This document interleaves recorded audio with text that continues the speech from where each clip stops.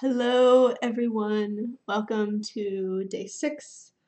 I'm Alicia, and today we're going to talk about resistance and releasing your resistance to life, and to your situation. Okay, so there's so much here to talk about potentially. I want to talk about the principle and then give some practical examples, but I want to help you think about this principle so that you can look at how it applies in your life, right? So acceptance is a powerful spiritual, I don't know if you would call it a value or a truth or an aspect, but um, I like to say it's right up there with faith and gratitude. Um, and you can find a really empowering state from which to live when you can accept where you are now, be grateful for the blessings that you see, visualize the future you want to have, and be grateful that you can speak that future into existence, and that within the spiritual truth of reality and time, um, that future that you desire already exists and it will come to you. Um, a friend once told me that from back home they had a fun saying they say, which is, that which belongs to me will come to me. And I love that. I love that. That kind of speaks to the essence of this. It's just kind of this sense that this acceptance of what is and what will be. When you study the spiritual teachers and the different texts, they talk about how when we focus on the past, we well, I don't know. They talk about how the ego focuses on the past, and when you focus on the past and identify with the past, you create a present and a future that is the same as the past. And when you focus on the future, you keep yourself from living in the present moment. And yeah, this is tricky. There's so many thoughts here, so bear with me. Okay, when we're trying to force something, or we're striving, or when we're feeling separate from connection and separate from everybody and lack mindset, and we feel like we're on our own and we've got to do it all ourselves, we're in this forceful pushing energy, which is, it's not good because it's not how we're meant to be. It's not our true state of being. It goes against who we really are, and it goes against how the universe works. Um, and so when we're resisting reality, we're going against nature. We're going against what is. We're going against spirit. We're fighting. Um, when we resist things, when we can't accept things. Resistance comes from the ego, the human nature, the rational thought, the false self that is created by our separation from God. Okay, so it's important to learn to recognize your resistance and to not to battle with it, but to wrestle with it, to interact with it, to acknowledge that it's there, and to realize that you have a choice um, as you choose to adjust your identity and you shift kind of your sense of like who you are from your ego to your soul, from just being a human body to being a spirit in a human body. As you begin to make that shift, that will empower you to make this mental shift from resistance to acceptance. And when you're resisting life, there's a wealth of insight in that you can unpack that will help you move forward. Um, when we're numb or when we're too busy, we can't see it or feel it or hear it, and so we can't wrestle with it and we can't change it. Um, so that's another opportunity that we have in this time where so much has been stripped away and we have more time to we have we have the mental space to face ourselves. And I think sometimes in our modern life, because we're so blessed and we have so many opportunities, we have the ability to avoid what we don't want or the people that we don't want or whatever, and we can run away from things and we can fill our lives with being busy. And so I really see how in this time of slowing down, it's an opportunity for us to face ourselves, but that is hard. It is hard because we've identified mistakenly with the wrong of our two inner selves. We've identified with the wrong one. That's the just have to see if that's the sitter. It's my brother. I will call him later. So resistance. There's this. Yeah. So as we go on this journey inside of ourselves and we seek to find a better way, I want to speak to you about acceptance.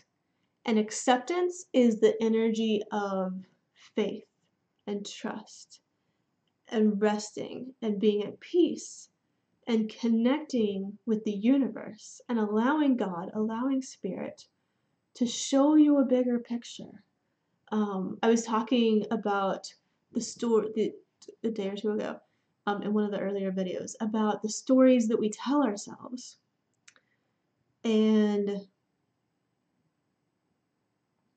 yeah, the stories that we tell ourselves, and it really matters the story that we tell ourselves about why we are at home. And I just put a video up on my page about how it matters that we're at home. We're staying at home to protect those who are not done living their life, but who are very susceptible to this particular virus. And it's up to us to help protect them. Anyways, I'm off. Back to acceptance. So resistance is this pushing and striving, and acceptance is this receiving. And yeah, when you really get onto this journey, oh, that's where stories we tell ourselves. Okay, so I want to go deeper. I'm like circling around it. I want to go deeper into some stuff that's a little more challenging. So it's harder to talk about because I'm afraid of what you'll think, but I love you, so I'm going to share it with you because this is so exciting. Okay, so I've been reading people like Carolyn Myss and Gary Zukav and who else? James Hillman and the guy that writes about myth. Anyways, they talk about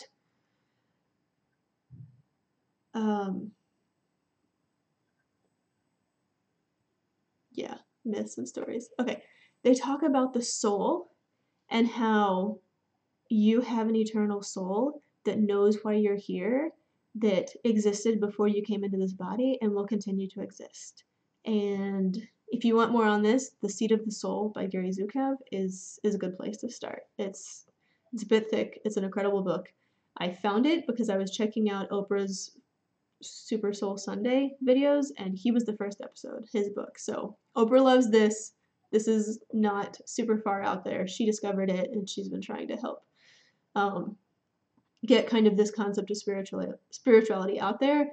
And I'm sold, I'm on board, and I really want to help those of us who came from a Christian background figure out how to grapple with this and kind of, I want to build a bridge to this. So if this is kind of a little bit foreign to you, just go with me. And if it helps, you can think of this as a myth and a story that just helps us tap into a different perspective about how we view our lives and the meaning that we give our lives and the stories that we tell ourselves about our lives.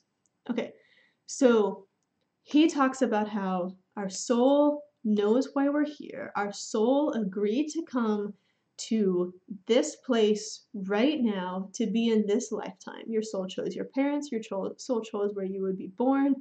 Whatever difficult, unfair, awful circumstances that you have been through that you may or may not receive at this point, that you may not be able to accept about your life, the truth is that your soul chose it and your soul was okay with it and your soul had a purpose for it. Yeah, Carolyn Myss and even Wayne Dyer, they tell some really, really incredible stories about people who seem to be terrible, but they facilitated this incredible journey of growth in someone else. And these spiritual teachers look at that and they say that those two people had a soul contract for the one to be awful to the other, in a certain way to facilitate a certain growth so that they can learn a certain lesson, so that they were a catalyst for this thing to happen in the other person's life. For example, Wayne Dyer's father was, I think he was an alcoholic, but he just abandoned his family and he just never knew his dad. And he didn't forgive his dad until after his dad had passed away. And Wayne Dyer just tells this really incredible story where like he has clearly, regardless of what you believe about it, Wayne Dyer took his life and his story. I read his memoir. It was really good. It's called I Can See Clearly Now. Yeah. But he created this incredible story for himself that his dad was meant to be that for him, to teach him the value of self-reliance. Wayne Dyer grew up in foster homes for like many, many years before he was able to live with his mother and his brothers again. And he looked at all of that and he said, I learned self-reliance and it set me on the path to become the teacher that I became, to help millions around the world. Like Wayne Dyer literally positively impacted and changed the lives of millions of people. And he says, my dad had a soul contract to help me become that person. And I forgave my dad, and now I feel my dad's presence with me, and we're good. I'm at peace. This is supposed to happen. And I won't go into other examples, but I've heard other people. So I just want to encourage you that, like, I had questions too about pain and suffering and why do all these things happen. And I'm not going to solve that for you in the next few minutes, but I will tell you that even without knowing the details, you can practice these spiritual principles and learn some of these concepts and change the story you tell yourself, and you can come to a state of acceptance that the universe is so big and so good, and then in the big picture, everything works out. In The Seat of the Soul, Gary Zukav talks about karma, and I'm still wrapping my head around it, but I get it enough, and I believe it enough that it's really, really, really given me peace. And I've really come to a state that, like, I don't want to lose any of my loved ones, but it would no longer, I'm no longer at a place where it would destroy me, and it would destroy my faith. I would grieve, and I would move on, but I trust that there is a bigger story, a bigger overarching narrative of the universe, and I believe that we are co-creators with the divine. There is destiny implanted in us. I talk about that some in my book. We're going to talk about it more at some point when I come back to talking about the field. But there is destiny implanted in you. You have an energetic imprint on you that represents your potential of who you're going to become. But at the same time, you choose what that looks like and where you take that. So I think that's a good introduction. All of that to say, there are two super powerful, not opposed, but I want to say like yin and yang or black and white, or kind of like the mirror image, mirror opposites or whatever. There are these two super powerful, opposing, for lack of a better word, forces in the universe and in your being, and always available to you. And there is the resistance to life, to circumstances, to good, to challenge. There is a resistance that is always speaking to you, that is always available to you. But then there is also a divine acceptance and a promise that God is good, that life is good, that spirit is there, that assistance, divine assistance surrounds you and is always available to you, and that you can find peace and purpose in any struggle and through the midst of anything. Um,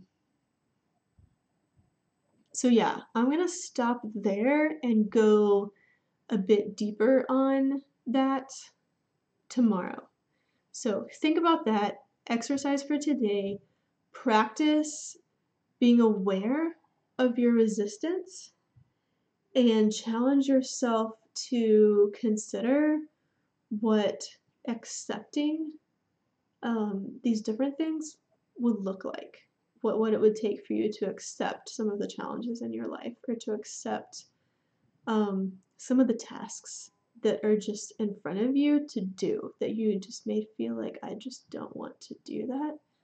And yeah, we're going to keep going on this tomorrow. So I love you. Peace be with you.